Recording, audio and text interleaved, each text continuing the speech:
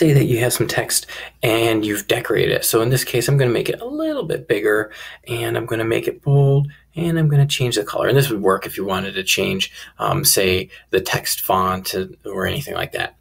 So if you hit this paint button, the paint format, your cursor turns into a paintbrush, and whatever you click and drag over, when you let go, it will be turned into that current font. Now you'll notice that that tool is no longer highlighted. So if I want to do this repeatedly, I'll double click, and then it's locked on. And I can click just on one word, or I can highlight, and right now I'm locked onto this paint formatter. So to turn it off, I just have to click on it again.